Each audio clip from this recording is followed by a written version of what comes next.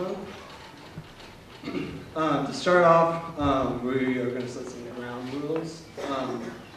If you have questions for Robert King, we're going to have a Q&A after he's done speaking.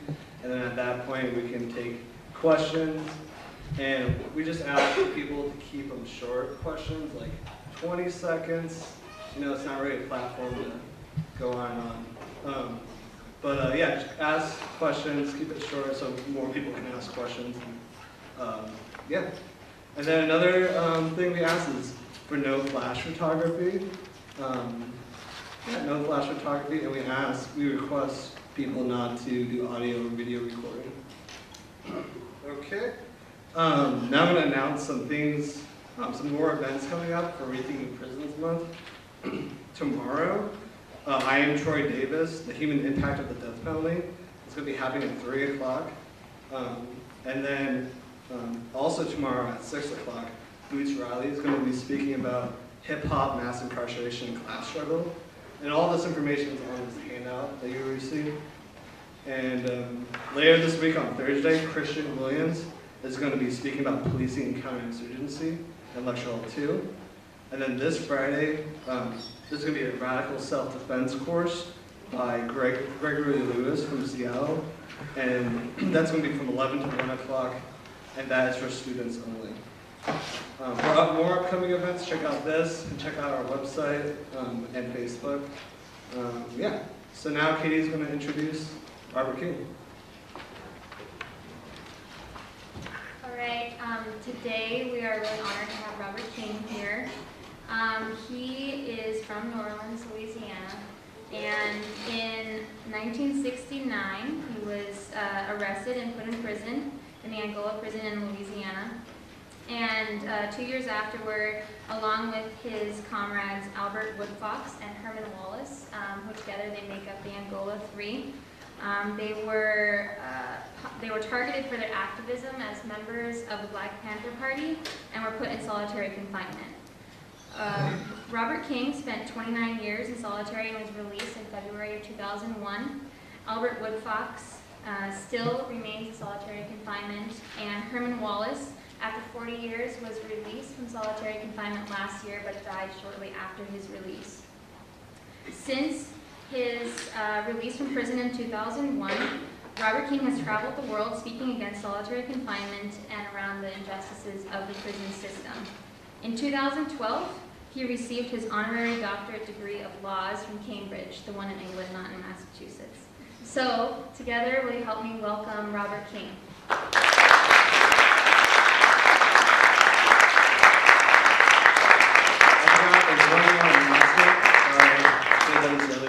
We have a member of the press here, up there, and he's video or audio recording this event. So just so you know, you don't have to speak to the press, and what you say may be recorded. So thank you.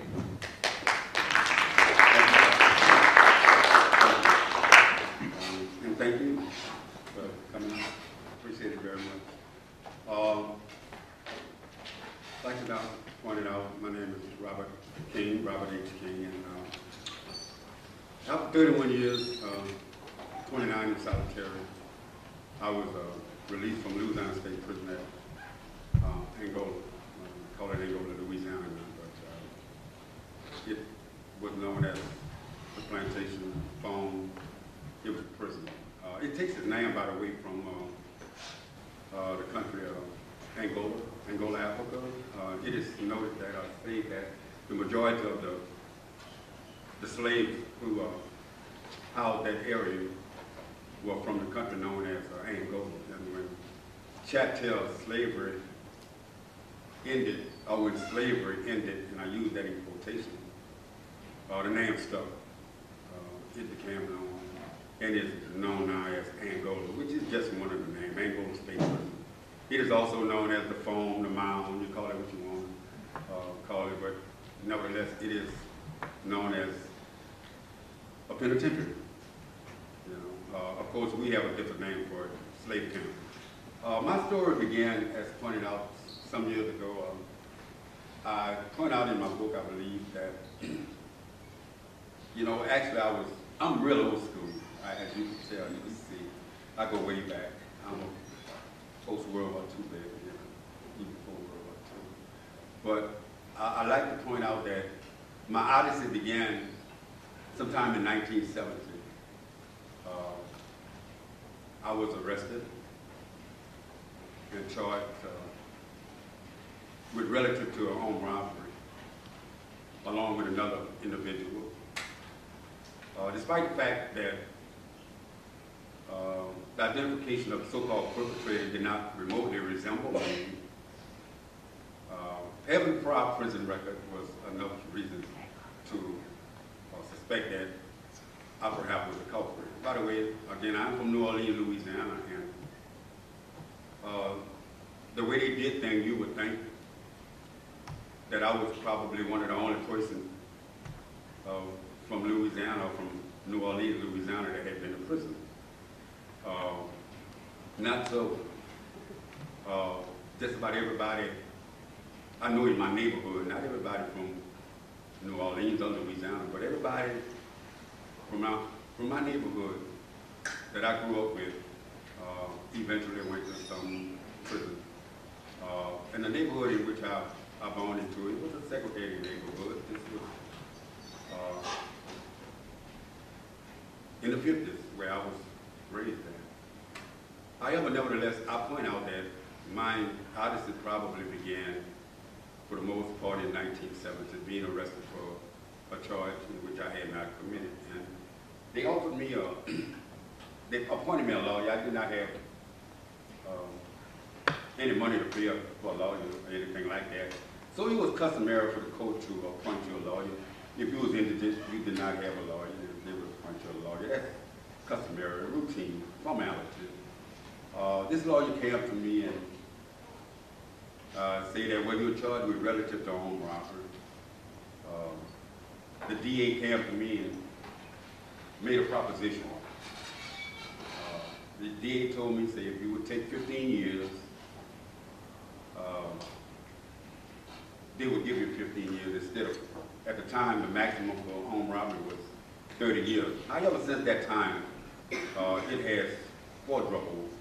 It went from 30 years to 60 years, from 60 to 99. And if you have a prior record, then you could get 198 for a robbery, even though no injury occurred or no threat of violence took place.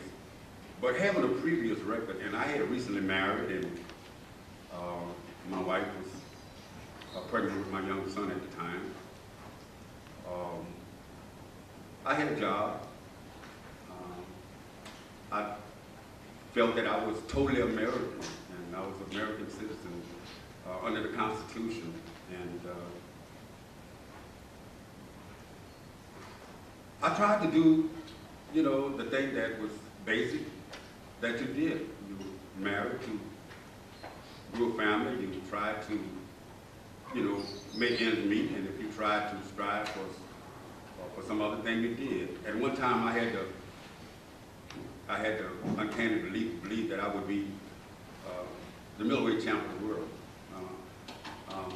Of course, I know this sort of reminds some of you of Hurricane Carter, but it's typical being you know, in the neighborhood, you know, being an African race, African American. At this particular time, you know, sports was one of the things that you look forward to, because this is what they inspired.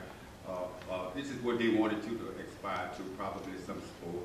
I was too small to play football. I wasn't big enough to play football, not professional football anyway. So boxing was a thing with me. I wanted to be, I thought I was going to be the middleweight champion of the world. So I got off into boxing. I had learned to box a little bit previously while I was in prison. I learned to box, and I started engaging in semi-pro bouts in New Orleans, Louisiana, and I was doing pretty good, but it wasn't enough money, and my wife was pregnant with a child coming along, and I wanted to do better. And I got a job, and so forth and so on. I wanted to open up a little restaurant. I had envisioned that I would open up a restaurant and do some things. I had people in my family, formerly people who had owned restaurants, and I had some idea of how a restaurant was run. That did not happen, but in any event, after this February 1970 this robbery had taken place. And again, they having a record, they took my photograph along with several other photographs, and they pointed out to the witness, and who vehemently said that no, he did not have anything to do with it. It was not him. The person who robbed me was a man about 42 to 45 years old, real dark skin, no tattoos, no marks, anything on him like that. Nothing about identification, but it was not this individual. However, nevertheless, the police continued to bombard or barrage this witness, and this witness eventually succumbed to the idea that it's possible that I could have been the perpetrator.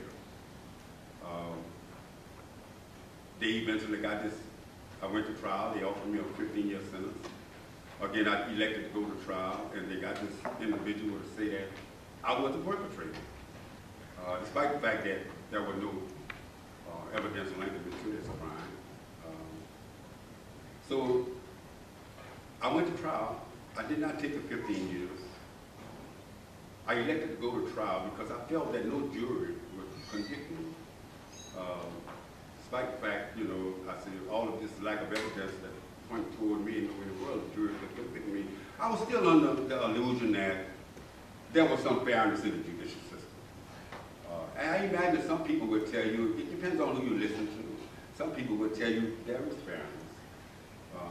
But it wasn't any fairness for me in the judicial system. I ended up going to trial. And this individual who had formerly stated that the perpetrator did not remotely resemble me, made an in-court identification at the urging of the district attorney, and this individual directed a thing at me with the jury, and the jury found me guilty, and I was given 35 years. It was at this time I began to look at the system in a different light. I had heard a lot about the system. I didn't know much about chattel slavery. I didn't know too much at that time about the Constitution. I could not articulate the discrepancies and the racism, or things that I learned with racism and the discrimination that took place in my neighborhood and among my folks. I didn't have the vision. I didn't have the articulation to even articulate these a type of thing. I had accepted them as being, you know, state of affairs. But it was this particular incident that I don't think I could allow myself to fathom. I was beginning to think, and while I understood discrimination and racism, and I understood segregation, I could not articulate these things. But nevertheless, I felt them. And it was at this time that I began to act out. I consider myself, in hindsight, I consider myself at that time, when I look at it now, I was a rebel with the cause, but I did not have a political consciousness. And it was at this time I began to gain a political awareness and a political consciousness as to what was going on. I noticed one thing, that I could not accept the fact that I was brought to trial, charged, picked up, snatched away from my family, given a charge. At first it was a relative to armed robbery, and then upgraded to armed robbery, actual armed robbery, and then being offered a certain amount of time to plead guilty because I had a previous record. But you know, it happened like that. During that period, the police, especially in New Orleans, Louisiana, where I was born, the police would arrest an individual, and they would place them under arrest. It did not make any difference whether or not this individual had committed any crime or not. The fact is that they was arrested, and a lot of times the police would coerce and beat up individuals and force them into pleading guilty to crimes in which they had not committed. And the ones who did not plead guilty to these crimes, they were held in prison for at least up to 2 years. The Constitution states that they could hold you, I imagine that is the U.S. Constitution, not state constitution, but the U.S. Constitution states that you could be held for up to 2 years, you know, without your due process being violated. And then after that, you should go to trial. So a lot of guys used to get arrested, and even though they, you know that they did not commit the crime, they would hold out for 2 years because knowing if they were not convicted in 2 years, the state would probably drop the charge or have them plead guilty to a lesser charge and give them 2 years and send them away. They would clean the book. They call this cleaning the books. They did not have a suspect, and they needed somebody to put the crime on. So if they got somebody, put them in jail, coerce them into staying in jail 2 years, or accepting a plea, or lesser plea of a simple robbery charge, then that would clean the book. Then they had no problem with this book. You know, they could clean the book, and this robbery would be solved. Well, that's what they did with me, and I decided that I would not accept this. I went to trial, and after they found me guilty, they gave me a 15-year sentence.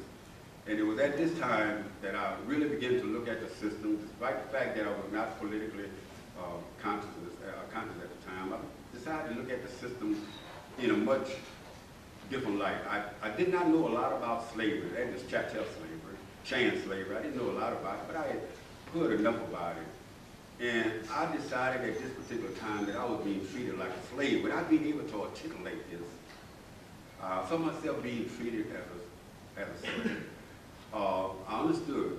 I noticed that a slave had no right that the slave masters were bound to respect. And I also noticed that if you was a slave, you was a slave legally, if not morally.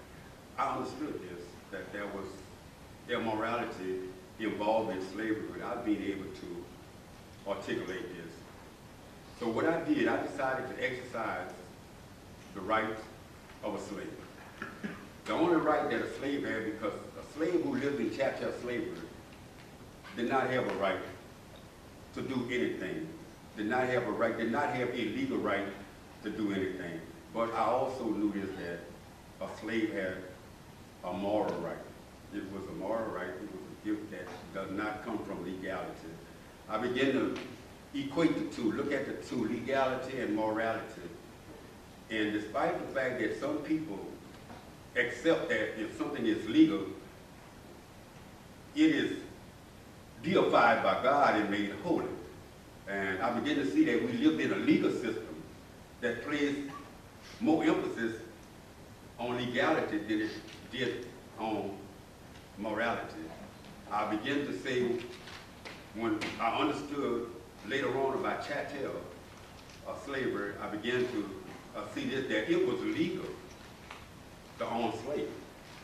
But it wasn't until the people of that day began to see chattel slavery as being something morally reprehensible, that slavery was, quote, abolished as we know it. I began to see that just because something was legal, regardless of who implemented it, legality does not take precedent over morality. And I made this equation with doing chattel again, that it wasn't until all people saw slavery as being something that was morally reprehensible, that slavery as we know was abolished. So what I did was, I decided to, after getting 15 years for crimes which I had not committed, I exercised the right of a slave. And the only right that a slave had during chattel was to rebel. My way of rebelling was to escape slavery. And that is definitely what I sought to do. What I decided to do was, when they gave me, I went to trial, found guilty, they gave me a 35-year sentence, and I decided to exercise the rights of a slave. And that is to rebel, that is to escape. And I did. It was short-lived. Made claims I was being held in New Orleans prison. And after being found guilty, I decided that I would do something about it. And without hurting anybody, all I wanted to do was get out of prison, escape slavery. And so we made a plan. It was myself and a few other people who wanted to escape also. And we escaped. We were successful. I think 26 people wanted to leave that night, but only about 3 left, and yours truly was among those few. I did get out. I made it out, and 2 other people made it out. Of course, another brother made it out, and he was killed some 6 hours later. And I must tell you, I was reapprehended, and I was given another 7 years for the aggravation, in which 8 years, brother, for the aggravation that I caused them. They charged me with aggravated escape. And I have to admit this.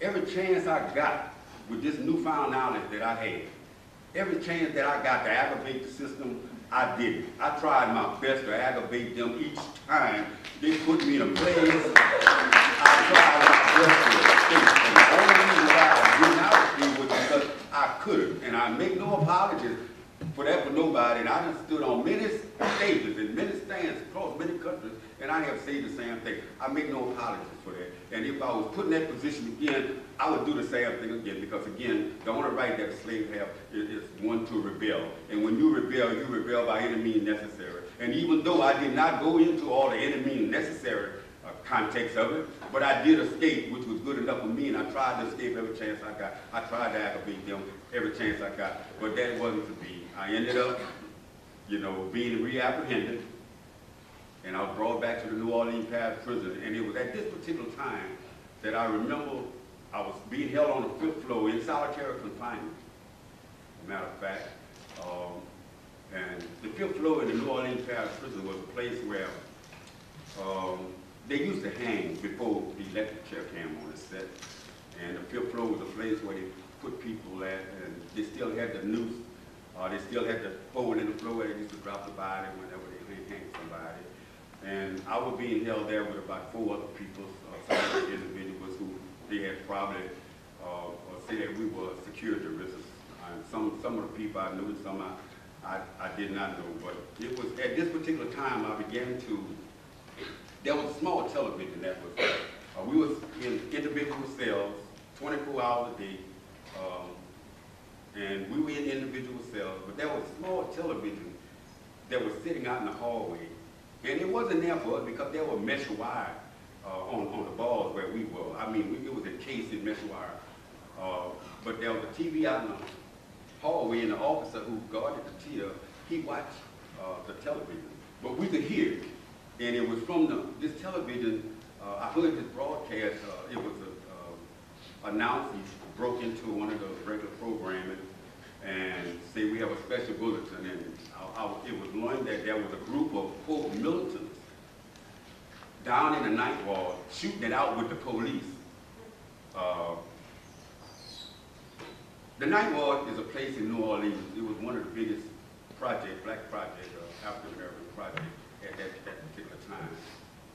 They had anywhere from 10, 15, 25 million people, 25,000 people living in that particular housing duplex. And I learned that the Black Panther Party had migrated from the St. Thomas housing project. I also learned that they had been in New Orleans I had heard about the Black Panther Party, but I had never, given any thought. I had heard of Malcolm X, Elijah Muhammad, I had heard a whole bunch of people, but it didn't ring a bell with me. I understood what they were, what they were about, and this was America. And you always had dissenters and people were doing things, but I had not heard about the Black Panther Party.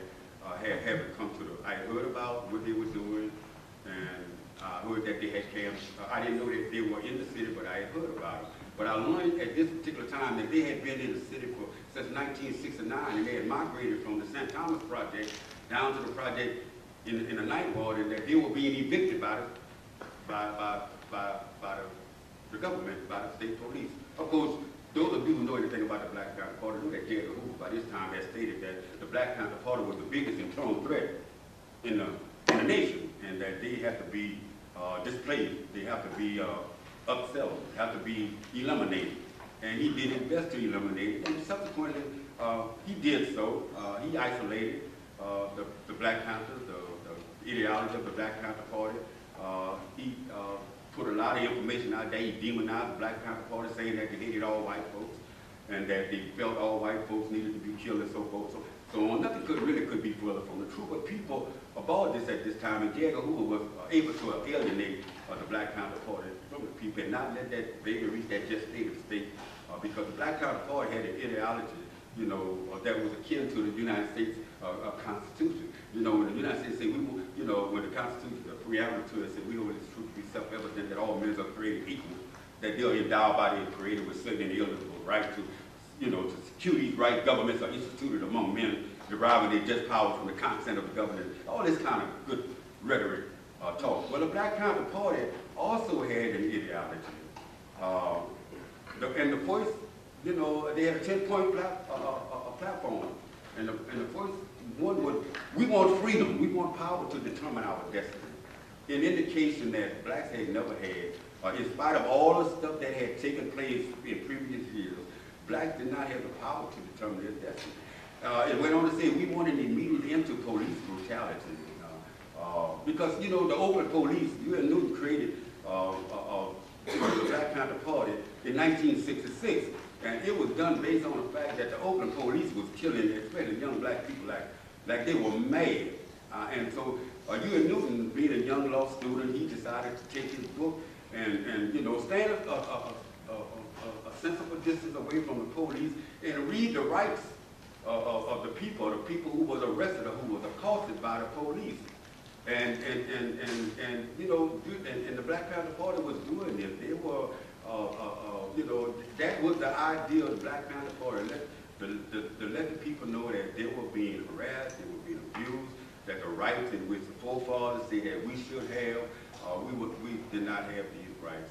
And so as a result of this, that was what the Black Panther Party was about. They said, we want land, housing, education, clothing, justice, and peace as our major political objective. But United Nations supervised plebiscite to be held inside, throughout the black community with black colonial subjects. They saw us as being, black people as being a colony within the United States. And that, we was black, that we wanted, that we needed an agenda. And we did not have this. So the Black Panther Party, despite the fact that they were demonized by the government and subsequently harassed out of existence, the fact that they were legitimate and they had a legitimate ideology, one that was, in conjunction with the American Constitution. But the point is this, J. Edgar Hoover could not stand this. America was set on oppressing a certain segment of its people, especially black people. And so the Black Panther Party understood this, and this is what they targeted. They targeted the fact that black people, were targeted by the most harassed by the system. And this is why the Black Panther Party was considered, they were demonized. The Black Panther Party had the gun to feed, had the breakfast program. They had the gun to feed. And not because you may have seen the Black Panther, yeah, you saw him probably with a parade. This was a picture that was all over the country. You saw blacks marching down the street with guns on their shoulders. Well, this was happening in '68 in California. California had a law, which allowed you to carry weapons as long as it was not concealed. The Ku Klux Klan carried weapons, concealed weapons and unconcealed weapons. They carried weapons with masks over their face. The White Citizen Council, all of them had these weapons. They were never harassed by the police. However, nevertheless, when blacks exercised this right, they marched on the Capitol. They eventually called it the Panther Law. They marched to the Capitol in California, which is Sacramento. Ronald Reagan was the governor at the time. And he implemented it. He came up, he induced his legislators to enact a Panther Law to knock down that law